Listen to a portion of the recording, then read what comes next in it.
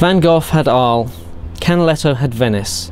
I can't think of any other examples, but the point is, certain artists associate themselves with certain places. In the case of Katie Sollohub, it's Shoreham.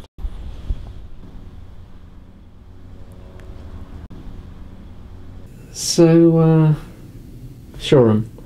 What's the big deal about Shoreham? Probably the light, actually, as all artists say. But I came from Brighton in a basement. So I spent 13 years living in a basement, and then I moved to Shoreham. This was the only house I looked at, walked in, loved it, bought it. My recent work has always started with my immediate surroundings. So whether it's looking out the window at Shoreham at the view, or whether it's the objects in my studio, anything that is just right in front of me, sometimes my own self-portrait. More recently, I've allowed myself to work more from memory, which involves a little bit of imagination, a little bit of play with where you put things, rather than just the things in front of me. Okay, this one is my first painting from memory, entirely from memory, no sketches, no photographs. After a trip to France, staying in an oak forest in a treehouse. Heavily pregnant, very intense experience. So I was awakened every morning to brilliant green light. So I did a painting that was all about green, none of my usual reds. This is from the garden of my basement flat in Brighton.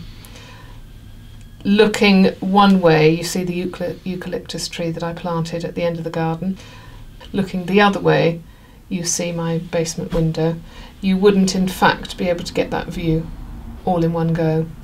I had a massive easel and canvas in the middle of the garden, so I just painted what I saw to my left, what I saw to my right, compiled it into this view.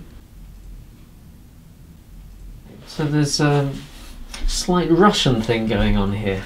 Yes, yeah, this is well, inspired, as you can see, self-portrait as a Russian doll, inspired by the Russian doll that I have from childhood. Mm-hmm. My grandmother was Russian, my father was born in Russia, so there's definitely an influence there.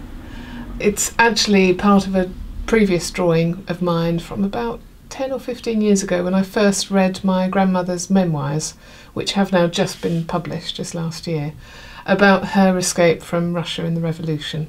And I did a drawing about the journey, about her journey and my journey, and the fact that we would never meet because she died before I was born.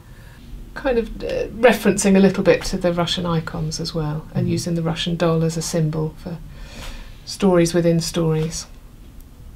Would it be fair to say that in the art establishment there is, or there has been, a prejudice in recent years against painting?